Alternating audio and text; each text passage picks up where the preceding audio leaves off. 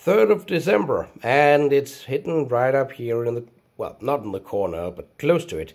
So I'm hoping that it will be something, well, obviously it will be something random, like I don't know what the next die is. That's kind of the point of this. But I would like it to be a little more random. Like, I know that there is a total of 3 holes set. But I would like something new. I would like it to be more random. But let's see what is behind door number 3. Didn't mean for that to rhyme, but it did. Off you go. Ooh, that is new. That is new. Hello, hello, hello, hello. What are you? What are you? D12 looking like, but get off. Oh, that's gonna be... My fingers are just too big for these tiny holes. I could just tilt. What is this? We got Fireball. Is it a spell token or something? And effects. We got various symbols here. This could be a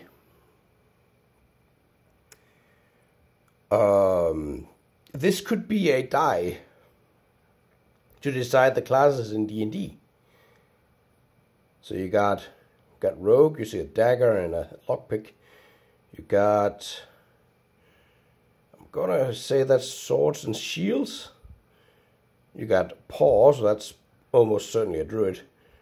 A staff, sorcerer, wizard, maybe sorcerer. A fist, so that's probably a monk. Is this a fireball? Well, some kind of magical projectile.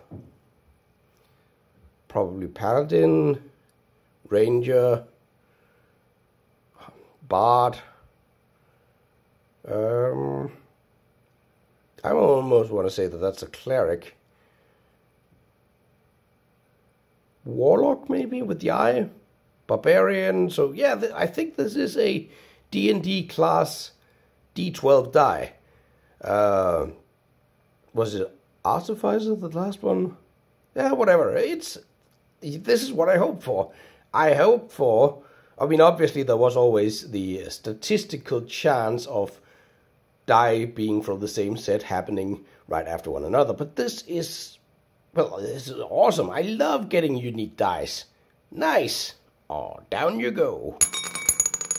I'll see you tomorrow.